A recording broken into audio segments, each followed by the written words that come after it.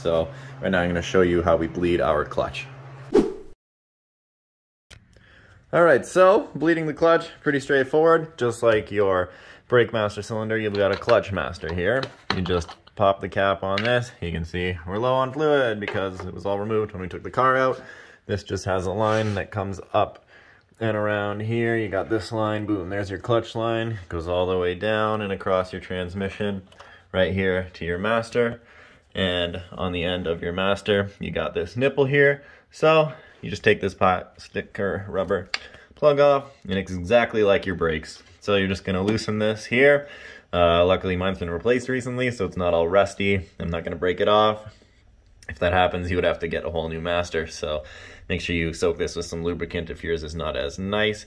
And then we're gonna attach, we have here this bottle with some fluid in it. I've been saying this for years. I see people talking about, oh, you can't bleed brakes on your own. You need two people, or you need to buy this $100 tool to do it. No, you freaking don't. You literally just need, hopefully this doesn't spill out on me, grab yourself a bottle, fill it with some fluid, put a hose on the top, and this way you just pump it until it's a steady stream of fluid, and all it's gonna do is suck more fluid back in when you let go. So there won't be any air bubbles or anything like that. You just pump it until there's no more air coming through.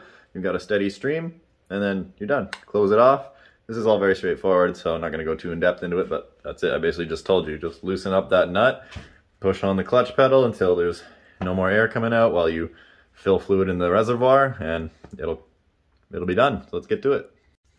All right, so we placed our bottle here on the floor. We got our hose over the end. We're gonna go ahead and take our 8mm wrench and, oops, that's tighty. Don't go the wrong way. Don't be an idiot. I'm gonna go, boop, loosey. See, pops right open, just until it wiggles. That's enough right there. Boom. Set this aside. Now you're gonna go over here, grab your brake fluid, fill up the reservoir, pump it down in the car, watch it here as it comes out. You'll feel it in the pedal too.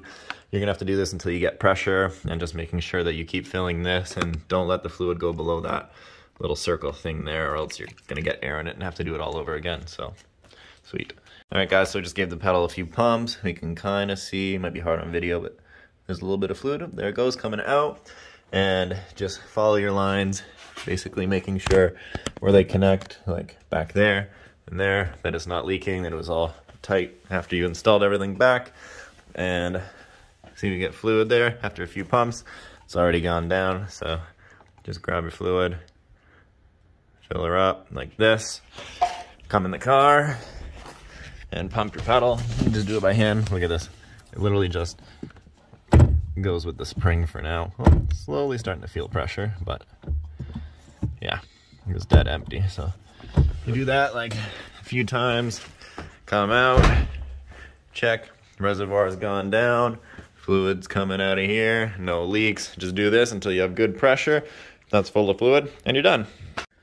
All right, also after pumping it a good few times, it won't feel exactly like your brakes. It's not quite as much pressure, but you'll just have a nice even flow back and forth.